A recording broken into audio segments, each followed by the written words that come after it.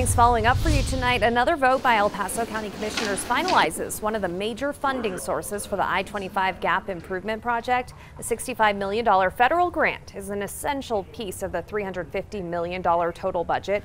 The grant process was highly competitive. I think at the end of the day, because we were so prepared for this when we filed the application for the grant, that's ultimately why we got it. And the federal money is from a new grant program under the Trump administration. It's aimed at infusing money into large infrastructure projects.